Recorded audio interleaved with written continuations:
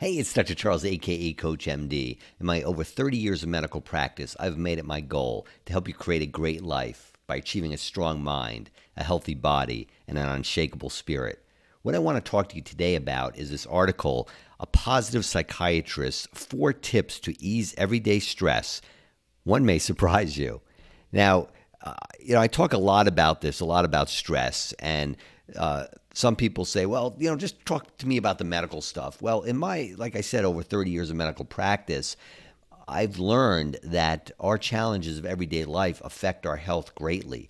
And in fact, many, if not most, of physical ailments stem from our ability to balance the challenges of everyday life and to understand ourselves and what gets us anxious. And that's what really started me on my quest about 10 to 12 years ago in my writing about this and my writing Brain Drain. So let's take a look at this article. With our days becoming more and more demanding, carving out micro moments of self-care can be challenging. Here's a friendly reminder to hit pause, take a step back, and recenter yourself. This episode was created in partnership with Smartwater. Smartwater Plus, a brand new line from Smartwater, was created specifically for moments like these. So sit back, take a sip, and take that moment of clarity for yourself. So that's a little bit of a promotion prior to going over this. The toll of everyday stress, we don't really address it enough in my profession, says positive psychiatrist Samantha Boardman, MD, author of Everyday Vitality, on this episode of the Mind, Body, Green podcast. Considering her profession is, well, psychiatry, this may seem puzzling. However, she notes that while we do have the ability to bounce back from major life stressors, divorce, death, etc., those micro stressors tend to fly under the radar. You may not even notice them until they snowball into pretty intense mental and physical symptoms. And that's why I'm interested in this, right? As an internist for over 30 years, people came in to see me because of physical ailments. Well, I always like to see, well, what's really going on? What changed in your life in the last, let's say, 60, 90, 90 days, 6 months, 1 year? There's usually something that triggers an acute physical ailment. Not always, but a lot of the time. We have this big R resilience for the big stuff that happens, but we're lacking that little R resilience for the daily grind, she continues. That said, she offers her top tips for managing everyday stress, and you may be surprised by a couple of her go-tos.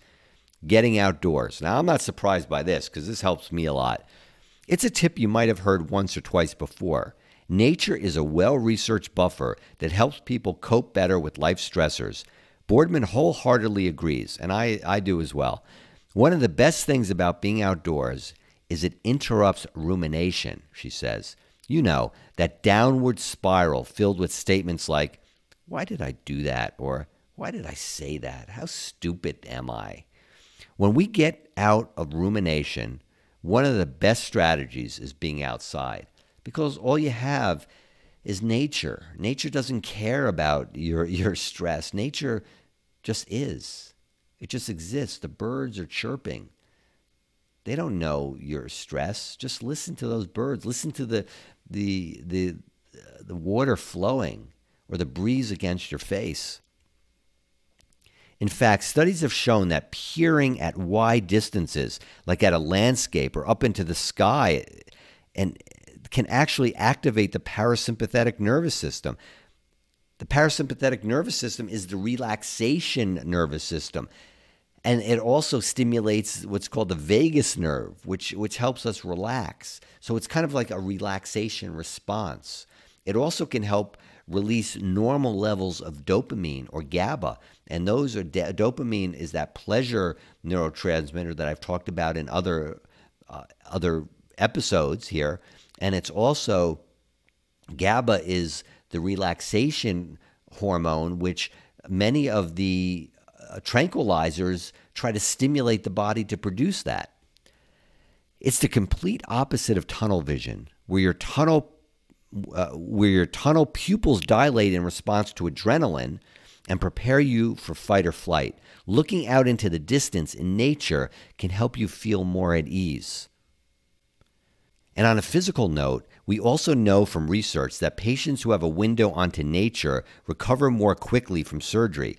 They require less pain medication, says Boardman. In other words, nature really is healing in more ways than one. Her second recommendation are hobbies. Ever heard of this tip? To help ease everyday stress, kickstart a hobby. Hobbies are probably the purest form of love, says Boardman. According to a study from Harvard Business School, the best intervention for people who felt stressed and burnt out at work was to learn a new activity. Not for the sake of climbing the corporate ladder, but for their own happiness. That's a really interesting. I'm enjoying my 1 tablespoon of lemon juice, 1 tablespoon of apple cider vinegar, diluted in about 12 ounces of water. Really good to wake you up in the morning, and I think it's healthy for you. So let's continue. That said, Boardman emphasizes the importance of doing something just for the love of the game. Find an activity that brings you joy and stick with it. Just don't turn it into a side hustle, as that undermines the beauty of the hobby itself. But discover something you deem valuable for your own pleasure.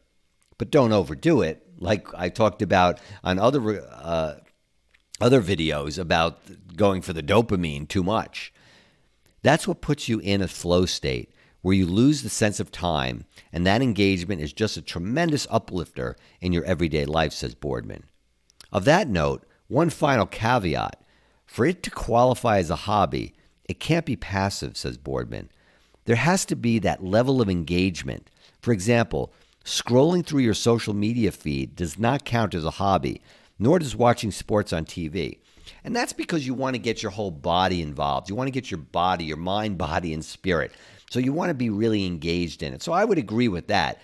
But you don't want to overdo a hobby, obviously get obsessed by it. Like, for instance, marathon running becomes obsessive. I mean, if you're going to do that, know exactly what you're doing. And for me, I remember when I ran a couple marathons way back when, many decades ago, and it was really because it was a challenge to myself. And I knew it was going to be limited. I knew it wasn't particularly good for me. It's better to, if you're going to have a hobby, not to be so overly focused in one that requires you to keep upping the ante, meaning upping the pleasure that it gives you. Look at my video, my broadcast about dopamine in video games, because that'll help you really understand how that dynamic works with pain and pleasure, and how when we're seeking too much pleasure, that can actually lead to a long-term pain. Exercise is tremendous, and one thing that I promote all the time, and walk the walk in this one, because I feel that this is one that releases normal hormones in the body that are truly balanced and will really elevate our help ease the stress and get us in a spot where we can deal with it much better. Seesawing to a more well-known stress reliever.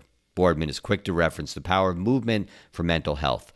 I think we underestimate how important movement is, she explains. It doesn't have to be a strenuous activity. Research shows that just 30 minutes of treadmill walking for 10 consecutive days was associated with enhanced mood. Movement not only lifts you in the moment, but you have this longer-term boost from it, Boardman adds. If the thought of carving time in your busy schedule for the gym sounds, well, stressful in and of itself, you're not alone. Boardman suggests focusing on building more movement into your everyday rather than feeling like you have to go to the gym. You will feel just as good, and you're getting the mental and physical benefits of just moving more, she notes. Taking the stairs and not the escalator, just those little micro movements where you're not breaking a sweat actually have tremendous benefit. She has a point here, but I can tell you that just from my own experience, and this is personal, so it may not apply to you, but I find myself when I'm in a group setting, it pushes me more to actually, and it makes me look forward to it more than having to do it on my own, kind of a lone wolf or a lone exercise. And if you can make your workout so it's engaging, so it's just not laborious, and you're like, oh, I got to do the treadmill again or whatever. If you can vary it up and do something and do different exercises that you like, you can carve out really just 15 to 30 minutes a day doing different exercises every day, and that will keep your whole body in shape. It will elevate your mind. It'll make you stronger, and it'll make you so you don't resent having to do it. I remember when I was training the marathon, it was very monochromatic, if you will, and it was focused on just that. And I remember just not wanting to get up early in the morning to go running. I kind of resented it. I did it because I had that goal, but it wasn't something I completely looked forward to. But when I was training and running with others in a group, I really looked forward to it. It was fun. It was something that wasn't just so much of a dreadful routine. So you want to think about that also. Posture. Okay, this is one interesting one. And finally, Dr. Boardman talks about uplifting your mood by standing up straight. Sound incredibly simple, but for some, it can make all the difference. We know from studies, if you hunch over and assume the position of looking at a phone, your mood may be a little bit sad versus walking a happy walk with your shoulders back, your arms swinging, and a spring in your step. Those are immediate mood boosts. And it's true. I had a patient once who walked into my office, and she was like this all the time, the head down, moping. And I asked her to stand up straight, put her back up against the wall. It's not just keeping your shoulders back. It's engaging them so they're moving away from your ears. So you're kind of pulling down your rhomboids. Those are the muscles in the back, or your lats. Those are the big muscles of the back. And you're standing up straight. You're like there's a string on your head pulling you up, not stiffly, but standing up as though you're 100 feet tall, and it opens a lot up. And I would agree that can elevate your mood when you practice that. Research does back it up. One randomized controlled trial found that an upright seated posture in the face of stress was associated with higher self-esteem, reduced negative mood, and increased positive mood compared to a slumped posture. Another study measured participants who were seated in a stooped, straight, or controlled posture while writing down their thoughts, and those with stooped postures had more negative thoughts overall. So what's the takeaway? To alleviate everyday stress, try Boardman's list of go-tos. They're rather low-lift, aka easy to implement in your daily life, but they have pretty profound benefits for mental health. So what are they again? Number one, getting outdoors. Totally agree. Hobbies. Yeah, get a hobby. Have some purpose in your life in a way.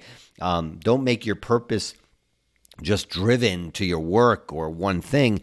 Try to start a hobby, something you enjoy, and work that into your life. Exercise. Can't underestimate the effect of that. I agree with that. And finally, posture, which is one that you may have not thought about. So I definitely endorse that. So try these, implement them into your life, and I think they'll help a lot. And until next time, I'm Dr. Charles, a.k.a. CoachMD, urging you to stay strong in mind, in body, and in soul. And also subscribe to my YouTube channel and share it with others. Until next time, bye for now. Dr. Charles, CoachMD. Thanks for stopping by. Make sure to like and comment below. I'd love to hear from you. If you think you have a friend who might benefit from this video, share it with them. For access to exclusive content, support my Patreon. There you'll get private access to videos, meditations, health tips, even relationship and financial tips. You'll have a say in what I produce and be able to participate in a monthly call with me. Don't forget to follow me on Facebook, Instagram, and Twitter, and subscribe to my YouTube channel. See you soon.